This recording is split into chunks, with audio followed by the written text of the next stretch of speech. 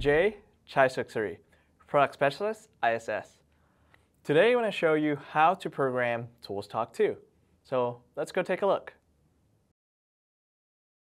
Virtual station in ToolsTalk 2. So in this example here, I already have two virtual stations in my controller. STB right angle is already set up, so we're going to set this station called Revo. In this virtual station, we only have the name, but tool is not set up, there's a default configuration, and so on. So I'm going to start step by step, starting from the tool. Okay, there is an available cable tool here with the serial number. There's no MAC address because this is a cable tool. If it's a wireless tool, you'll see the MAC address right here, the max torque, and so on. I'm going to select this tool, and ToolsTalk said, okay, you need a tool configuration to tie with this tool.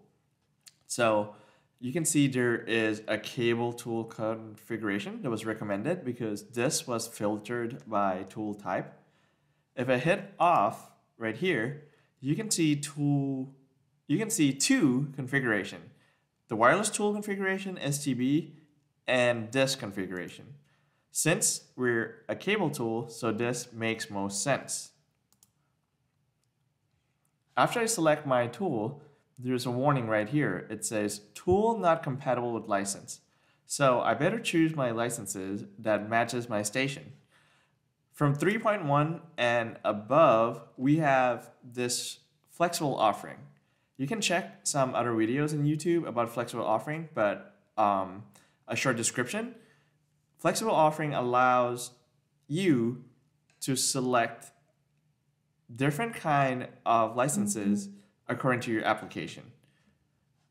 For process control, it means I want the highest electric tool application right here, which means I have angle control, I have torque control.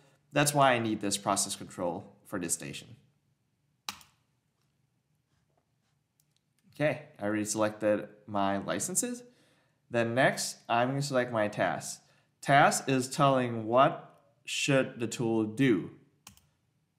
In my task here, I have different tining programs. I could say you could do 60 Newton meter tining, or you could do 50 and so on. In this case, I'm going to select a source tining. Means if there's different identifiers, like identifier 1, going to select program 1, identifier 2, going to select program 2. Because in this case, I'm going to use open protocol or a field bus or PLC. If I want to take out this license warning, I got to push the settings. I could do it now just, to show you guys that the warning is going to be gone. As you see here, the controller has been assigned with new licenses.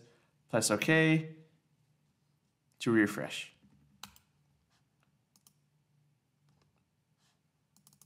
Done. The warning is gone. Next, I'm going to select my protocol. In the protocol tab, you can select different customer protocols. There are specific customer protocols, but in my IAM here, there's no customer protocol. So I'm just going to use open protocol, enable it. It's already enabled. And this port here is for communication with different field buses, PLC, or in your operator guidance, SQS. Default is the first tool, default is 4545. If you have a second tool, it's 4546, 4547, and so on. Disconnect setting. This is a good setting if suppose your open protocol is not communicating what you want the tool to do. So you said you want to lock the tool, which that is really safe. In this case, I'm just going to turn off everything, so no disconnect setting. I could choose a losing program if I need. Use legacy controller is if you want to send out a signal like the PF4000, it has kind of a job counter where you could send out with open protocol. In this case, I'm going to turn this off, and I think my settings are really good, so I'm going to close this. There's no field bus mapping here. There's already an operator panel accessory.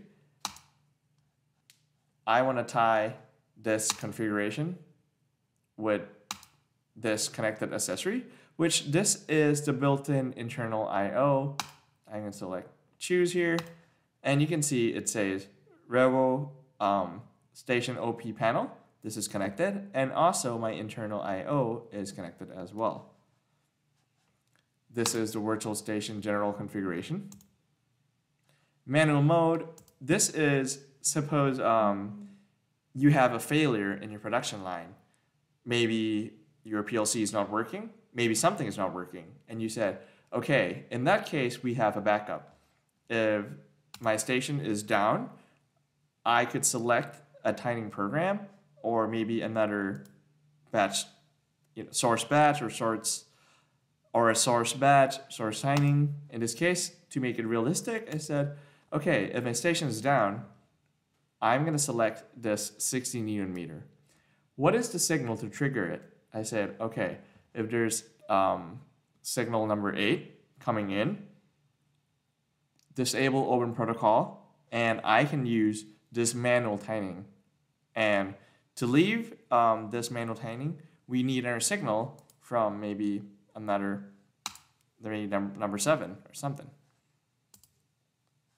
And if you want to test the signals, you can select one of your accessories right here, such as your internal I/O, and then click diagnose. But in this case here, I'm not at the station, so it's hard to do that. So that's all for setting up a virtual station. Pretty simple. Lastly, don't forget to push your settings. You're done. So that's it on this video for ToolsTalk 2. I hope that was helpful. If you have any more questions, please contact your local Atlas Copco representative. Thanks for watching.